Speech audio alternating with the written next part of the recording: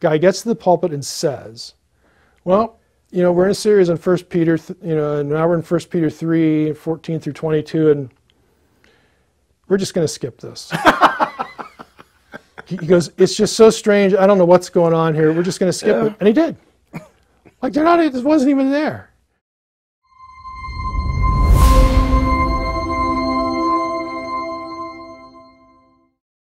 I tell the story a lot about the 1 Peter 3 passage, because this is the spiritual warfare passage, and people listening to me right now are thinking, well, I know 1 Peter 3, that's that crazy passage. Where are you getting spiritual warfare out of that? 1 Peter 3, 14 through 22, so you have Peter, for whatever reason, what does he throw into the blender? You know, I'll stick with the meal just for the sake of this. But we've got Noah, we've got the ark, we've got the spirits in prison. We've got the resurrection. Spirits still chained. Right, spirits still there in prison in chains. We've got, you know, Jesus. Like, what in the world is going on here? Like, what possible relationship? Defiled themselves with foreign, strange flesh. Angels. Yeah. Like what? This must have just been a bad day for Peter. Like, I don't know what to write, so I'm throwing it all in there. You know, you will figure it out later.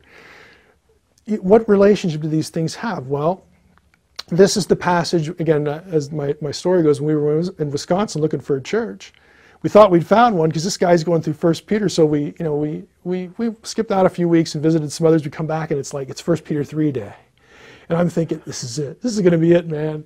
This is going to seal the deal right here, because this is a weird passage. It's fun. You know, I can't wait to hear what this guy says. So this is the one where the guy gets to the pulpit. I've only ever seen this happen one time.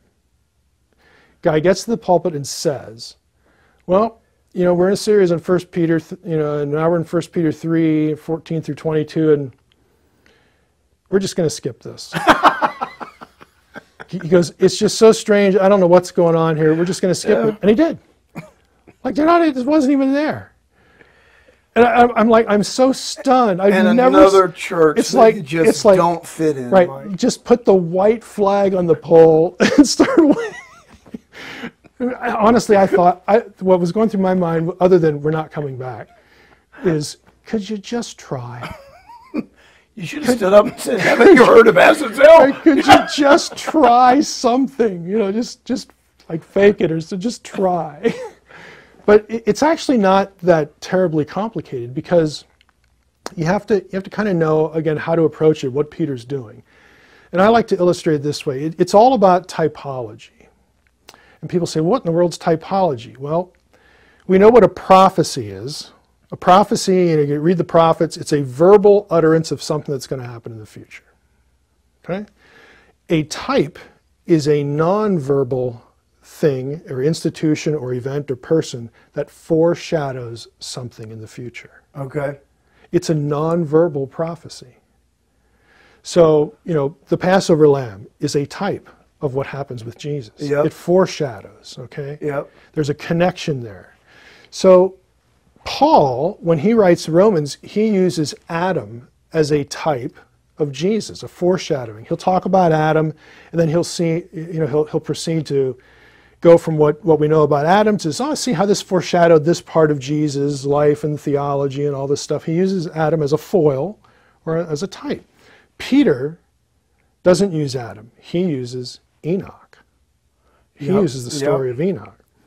So we know from Peter, from 2 Peter, that he knows this material well, because he'll allude to things that are in, like the spirits in prison. That's not in the Old Testament with Genesis 6. That comes from other literature. Yep. So we know that he knows this well. And so Peter uses the Enoch story that he assumes his readers know.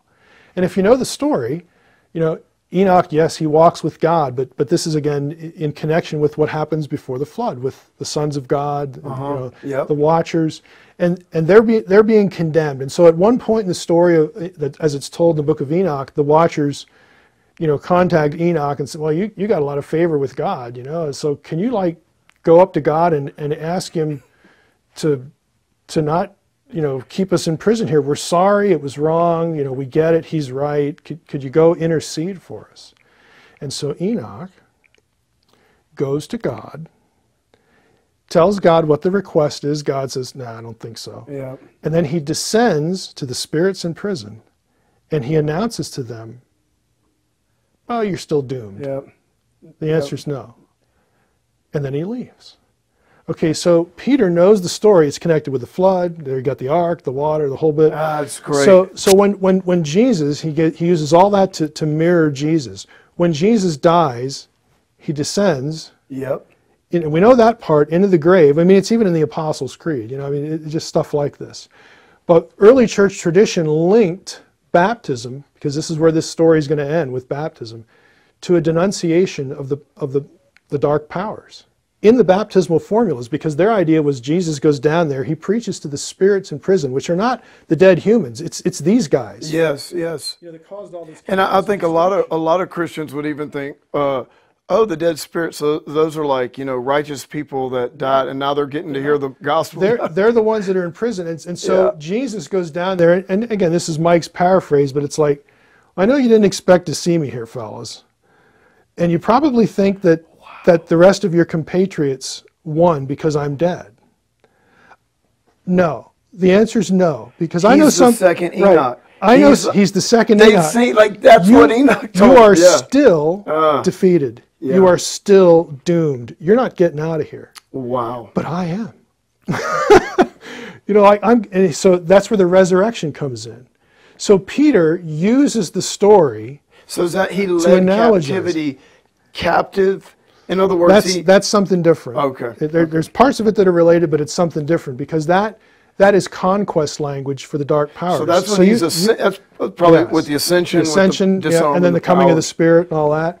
Again, to mess with the dark powers and with the Holy Spirit. So Peter is actually playing off this story, and he's using it as a type to tell the story about Jesus' death, his burial, and his resurrection. And that's why he says, that baptism, when you're baptized with this story in mind, and he connects it to having a good conscience before God, in faith and things like this. Baptism is important because it is a sign. It's as though when you go down below the water and come out, you are mimicking this journey of Jesus.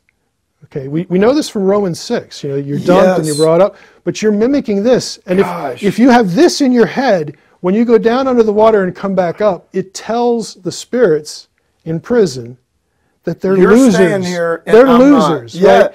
Right? It's a statement of who you're aligned with. Okay, it's really awesome when you think about what he's doing. Yeah, it's like, say, I just saw it differently this time. It's like, okay, so someone, when they get baptized, it's almost like the Lord showing them off down, just like Jesus. Guess what? Right. And it's in You're staying here. I'm not part of. We've got witnesses. The realm of the dead. Wow. And it's not just human witnesses. This is the supernatural part. Yeah. If you're thinking about baptism the way Peter was trying to analogize it, who else gets the message of whose side you're on? Yep. They do. They do. We've lost another one, and we're still here.